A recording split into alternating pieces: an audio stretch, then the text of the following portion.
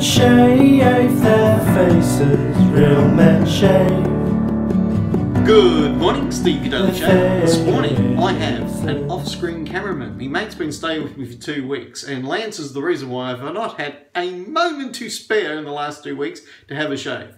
Catching up on old times, going down to the beach for a swim. It has been a hell of a 2 weeks. This morning, as you can see, not shaving has given me a reason to be Steve the Daily Shaver again. Well, this is a 30mm brush, 2-band high top badger from eBay, and this thing cost me about $35 US, just under $50 at the exchange rate at the time. 30mm, it's huge. So into the sink it goes. This morning for my shaving cream, it's Van Ulay Mint Juliet. This was one of the ones she had on sale. As you can see, I've already pressed some into my bowl. And let's begin. You know, the 3 steps to good lather is froth, broth, then lather. So with the big brush in the big bowl, using my fine again, come around this way, and let's give it a beat and see what we wind up with. Today we're taking off quite a bit of shaving of face stubble. So I think I might even need a bit more of the shaving cream.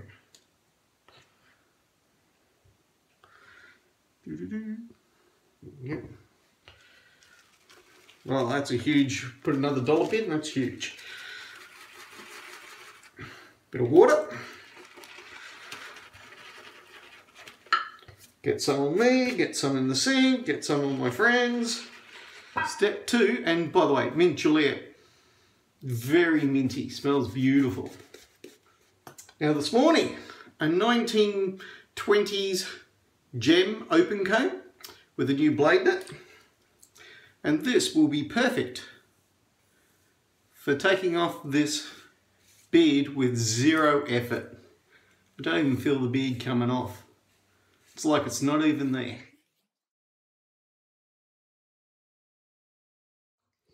For a 100-year-old razor and a brand new single-edge blade, that has made short work of that.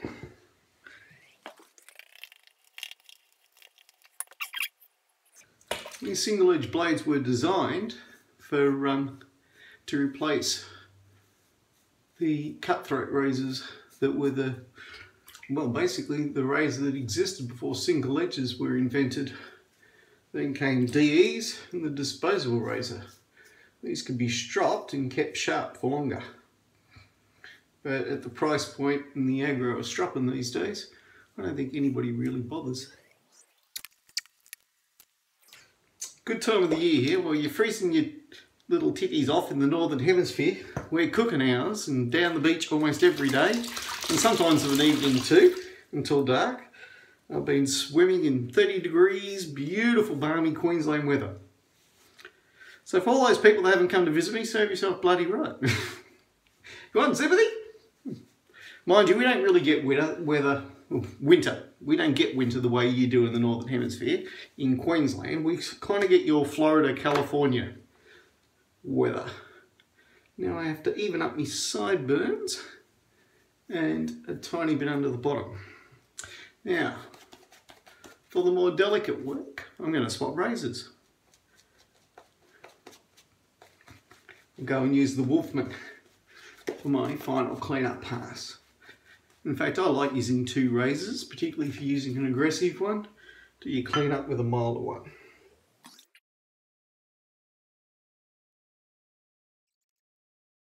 Alright, final face preparation. We will, I don't really need the alum, but the alum's good for when you've got a bit of steam.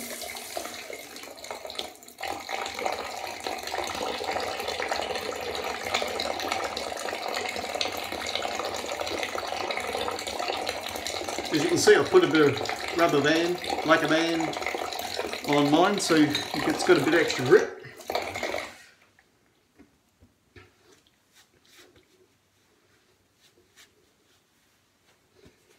Right, that's baby butt smooth.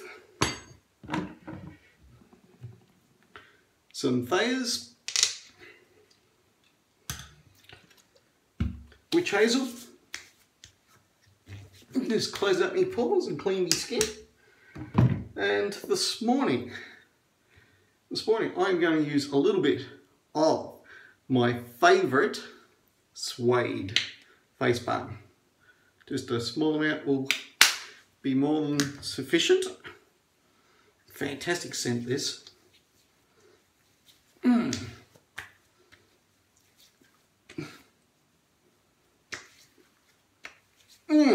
That feels absolutely brilliant on your skin.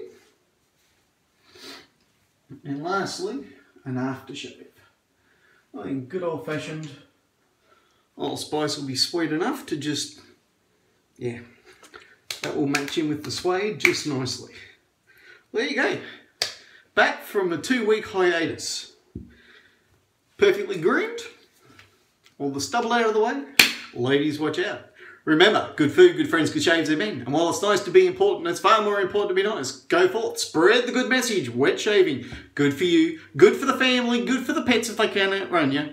Remember, I'm wishing you all the very best of shaves. Good shaves and goodbye.